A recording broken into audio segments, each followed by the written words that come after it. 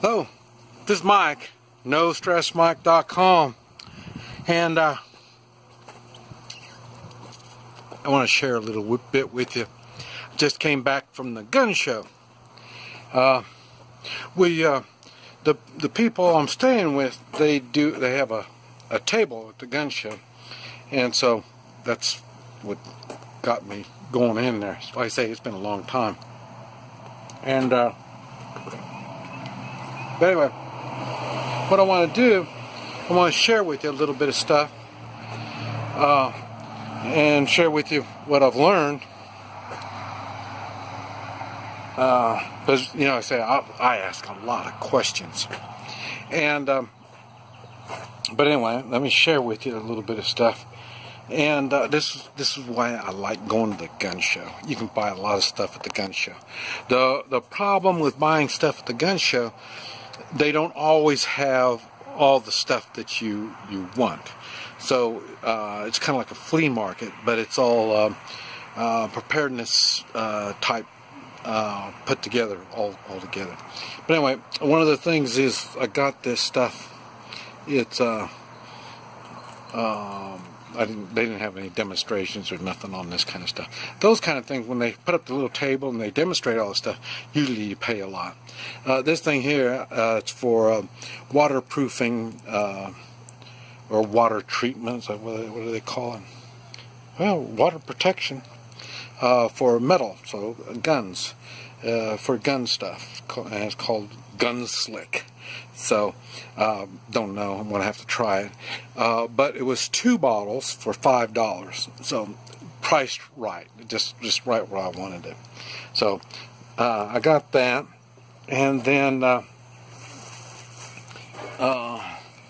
see if you can see this. This is a range bag. Yeah. Get it out here for you.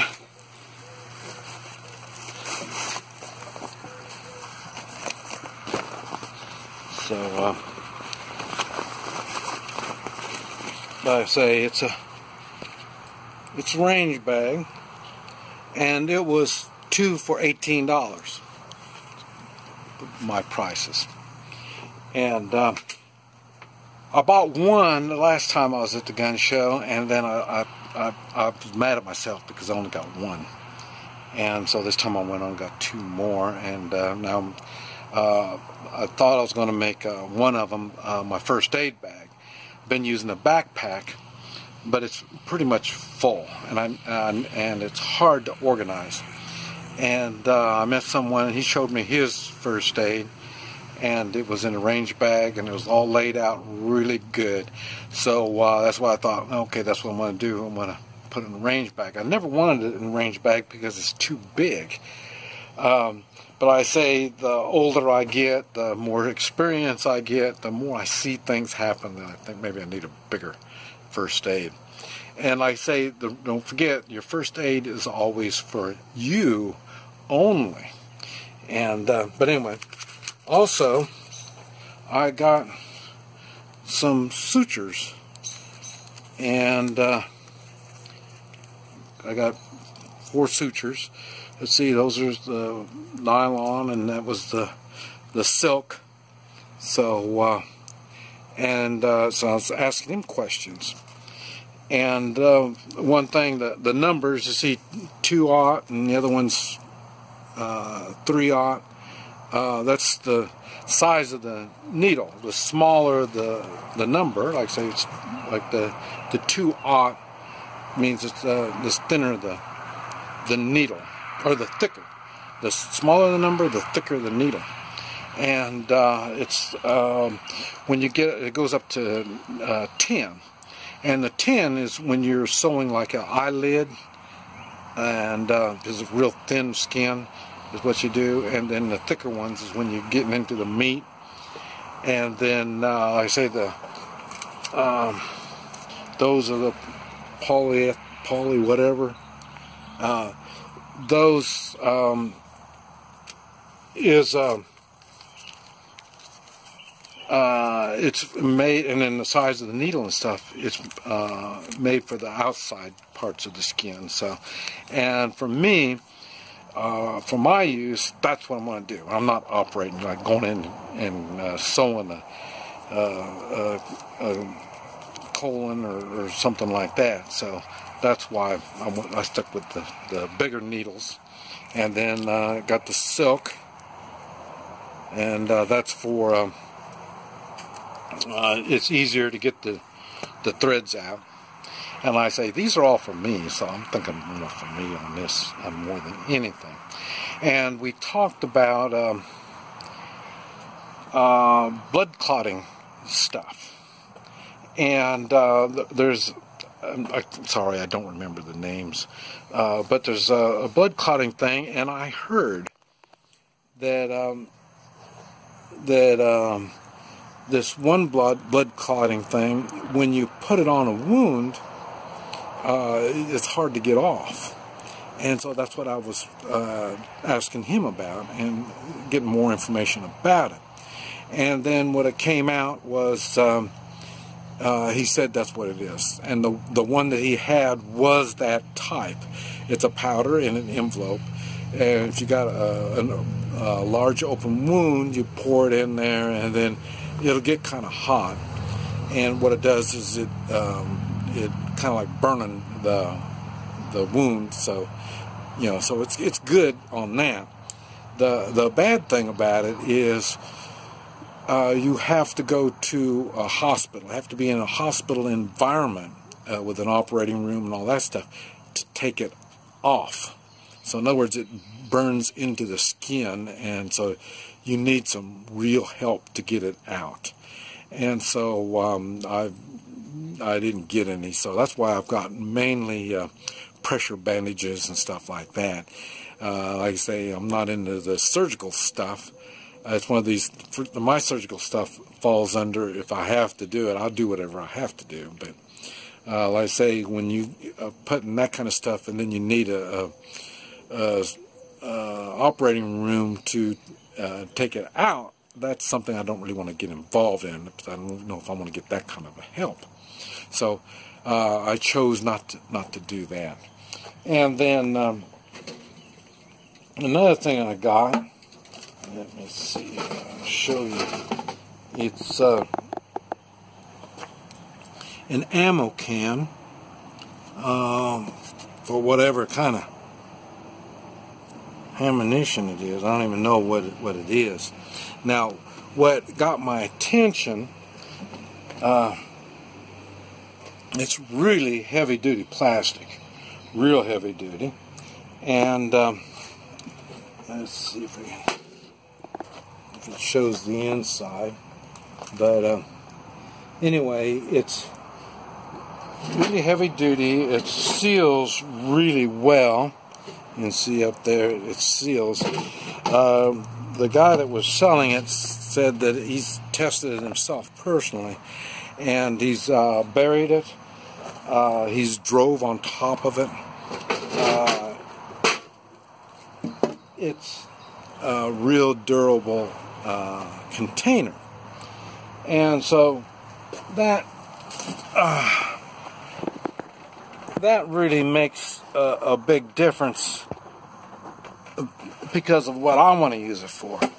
And like I say, three-man militia stuff, like I say, we're staying in our own area, and this is what I talked about before, is our perimeter. We will have these kind of containers out there. The containers will be there. We can have maybe some food in there, ammunition, you know, maybe some little bit of first aid stuff, just whatever we're going to need for that particular location. And the container's kind of heavy. I wouldn't want to carry the container around, but it's something we can take it out to where we're going to have it, leave it, and we can bury it, or, you know, rain can rain on it and stuff like that, or, you know, just kind of camouflage it up. where we can get to it without having to dig it all up. And but this is why I wanted those things. I got 2 of them, and we're going to try them out, and then we'll because I've seen them before in gun shows. I just never. I thought, well, they're too heavy. You know, I can't use them. I was going to put maybe ammunition in them, use them for something to carry ammunition, but they're heavy already. But they're big enough to carry like 2,500 rounds of 223, and he says it'll hold 3,000 rounds of 9mm. So you know, so you can use them for ammo cans. But like I say, they're heavy. But if it's something that you're going to store it in, it might be a good thing. So these are things that I look for when I go to the gun show. I noticed nowadays you can get armor, body armor, and stuff like that's been at the gun show. They had some of that, and just in the way of firearms, they had some pretty neat stuff. One thing that I've noticed prices, I had somebody tease me because all the weapons I have are old, but like I say, they've made changes through the time and stuff. But like I say, I practice with them, I've used them, I know their capabilities. In the way of upgrading, there wouldn't be much of an advantage in upgrading. I mean, there was a time when I had revolvers. And then I upgraded, and then the next thing I know, I went to these plastic guns, and so I got some of the first plastic guns that came out, but they're still good, they're still useful, and so there's no real reason to upgrade on them because they work plenty good, and so I save a lot of money because I'm not like a lot of people buying firearms. Then you need to buy all the ammunition to get used to them, and then you find out that's not going to serve your purpose. So, you know, but for me, all that is behind me on the firearm stuff. Well, except for maybe tomorrow, go back again tomorrow, because we've got to go pick up everything at our table. And I'm thinking about maybe getting another 1,000 rounds of AK ammunition, 7.62 by 39. The last gun show, I picked up 2,000 rounds of 9mm, and so normally that ammunition is a good place, or gun show is a good place to pick up ammunitions, and so you can't have too much ammunition. And the only other thing is just trying to store it and this type of stuff. But anyway, I thought I would share this with you, the stuff that I got, and a little bit of why and how and all that stuff. Oh yeah, and like that spray stuff, I thought when I saw it, I thought, well, the price is right, and they said it works, and I thought, well, you know, just for water protection, I thought, oh, what do I need something like that? It lubricates and protects. And I thought, well, I need that, you know, for my plastic guns. But you know, I started thinking about it, and you know, the AK is pretty much mostly metal, so I thought, well, maybe I might better do a little bit of something with that. So I'll be trying that, but anyway, so that's what got me going. But I thought I'd share that with you. This is Mike, NoStressMike.com.